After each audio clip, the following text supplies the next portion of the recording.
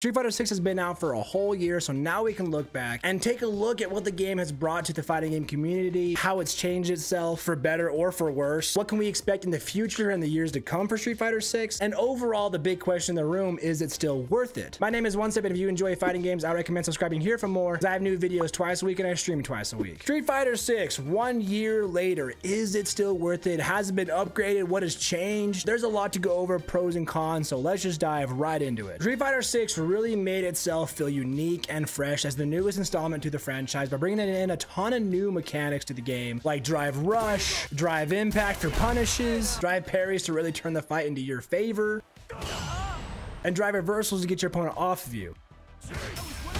There are so many mechanics that bring so much depth to the game that it's just so much fun to figure out how they work for your character's play style, and even how you want to play. Street Fighter 6 brought an amazing roster to the game full of returning characters and new characters alike, and also character types for every kind of player. There's charging characters like E Honda and Blanca, there's grapple characters like Manon and Zangief, and then your Shoto or basic characters like Ryu and Ken and Liu, and then there's more tricky characters like Dhalsim and Rashid. No matter how you want to play, there's gonna be a character that I promise you're gonna click with. There's so many different ways to fight, so many different ways to play, and they've really showcased that in the characters they made. Not only that, but year one of Street Fighter brought in some fun characters. We have returning characters like Rashid, a new character like Aki, and fan favorites like Ed, and of course most recently Akuma. And as you might have already seen, Street Fighter 6 announced their year 2 DLC, so the upcoming future for characters for Street Fighter 6 look awesome. I'm talking M. Bison. Are you kidding me?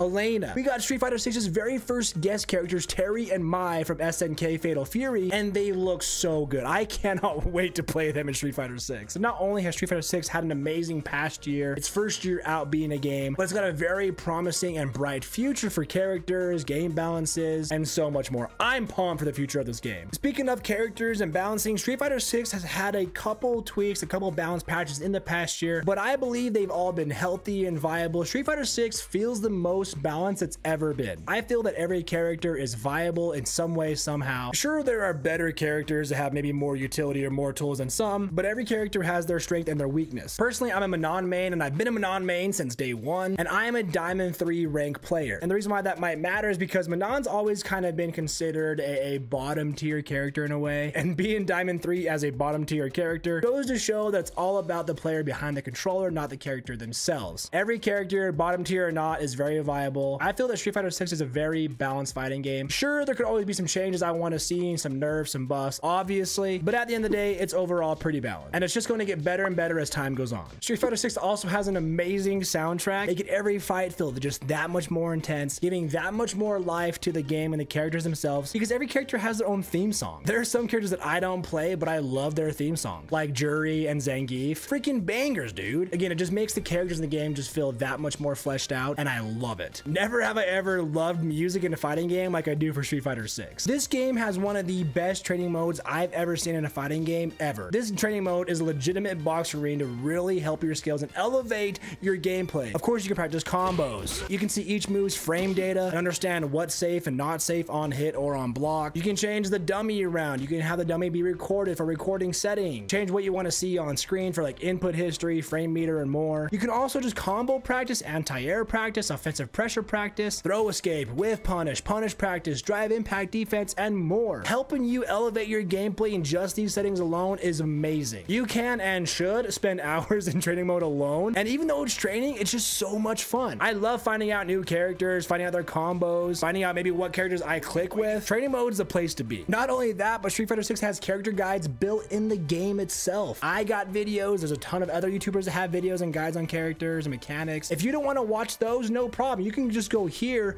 and do the in-game guide for the characters. Let's go ahead and say you want to learn how to play JP. You have how to play JP right out the get-go. How do you play JP? What's his game plan? What's his strategies? Here's the special moves. Here's what they do and how to best use them. Here's the supers and how do you use them appropriately. Some fundamental strategies and even advanced strategies. You can learn a ton from just these guides alone, and that's just in the game. And then go into practice mode and practice them there. You can even practice pre-built combos in the game, all the way from beginner to advanced. Really hone in your skills for any character character you want to learn. Street Fighter 6 probably has one of the most smooth and lagless online experiences I've ever experienced myself. We of course got casual matches for whenever you want to sit down, chill, and just play a few matches. And when you want to get really sweaty and lean forward, you got ranked matches. For ranked, it's going to give you 10 placement matches, where then it'll put you in like iron or bronze or silver, platinum, gold, whatever. And every rank has 5 different levels. So like gold 1, gold 2, gold 3, and then once you hit gold 5, you go from there to platinum 1 and so on. So honestly, if you never want to stop grinding, man, the grind never stops in ranked. And then when you want to play crazy, Street Fighter 6 has extreme battles where you can add like rules and gimmicks to the game. Just kind of fun when you're not really in the mood to go crazy on fighting, but you still want to fight, but have some gimmicks with it. Pretty fun. Street Fighter 6 has Battle Hub for the ultimate casual gaming experience. From World Tour, you create your own avatar. You can make it look pretty basic like mine, or go absolutely crazy like this guy,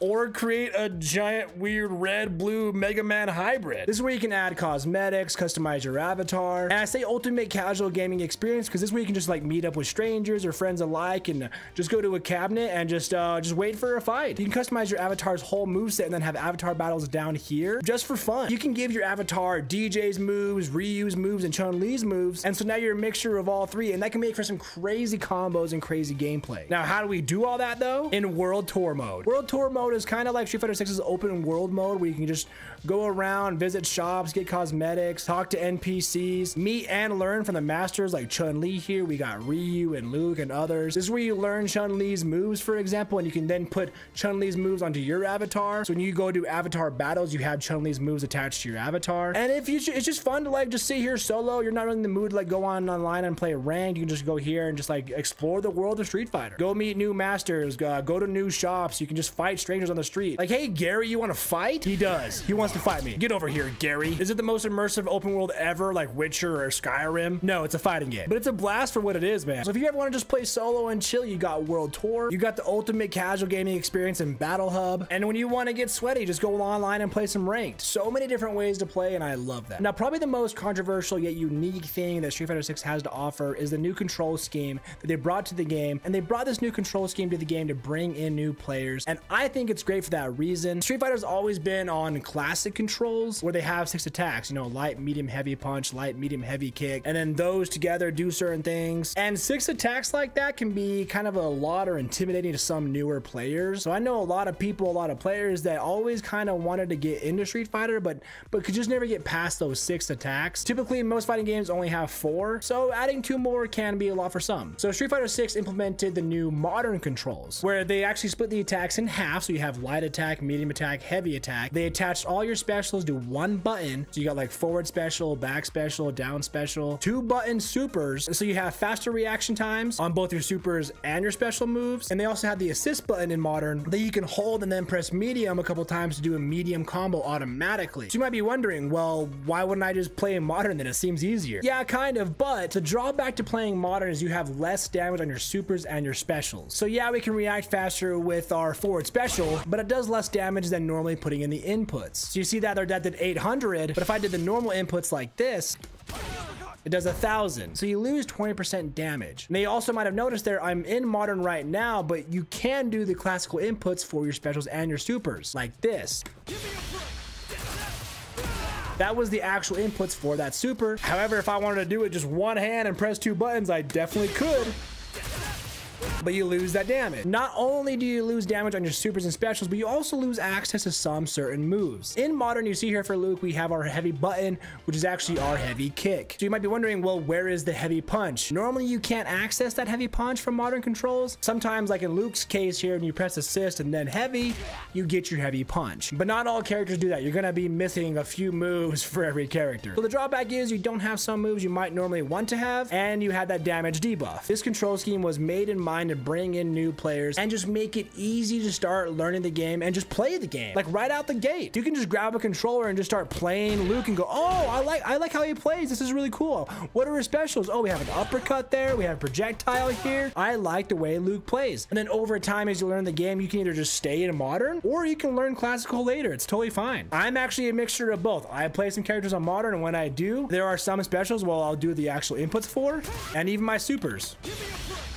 It's all on how you want to play. Again, there are so many ways to play. It's very customized to you and your preference. What's most comfortable for you, what's most enjoyable for you, and that's the best part about Street Fighter 6. You can play however you want. I'm a big advocate for modern controls in Street Fighter 6. You're gonna see a lot of haters online like, oh, these are just baby controls. Nah, man, it's meant to bring in new players. It's meant for newcomers to just jump in, have some fun, and play the character. If they want to stick with it, that's cool. If you're a classic player right now getting mad because you've gotten beat by modern players, kind of sounds like a skill issue. So throughout the year, Street Fighter 6 has kind of just really enhanced all of these features, made minor tweaks to balances to really balance the game out and the characters. They brought in the 4 DLC characters and even new maps, new music, new cosmetics for your avatars, and so much more. And the future looks awesome as well with the, year 2 DLC characters we're getting and all the balance patches they're going to bring to the game for all the characters in the future. The future is bright, it looks promising, and the past year has been very promising. So those are a lot of the pros. What about the cons? I'm not gonna lie to you. I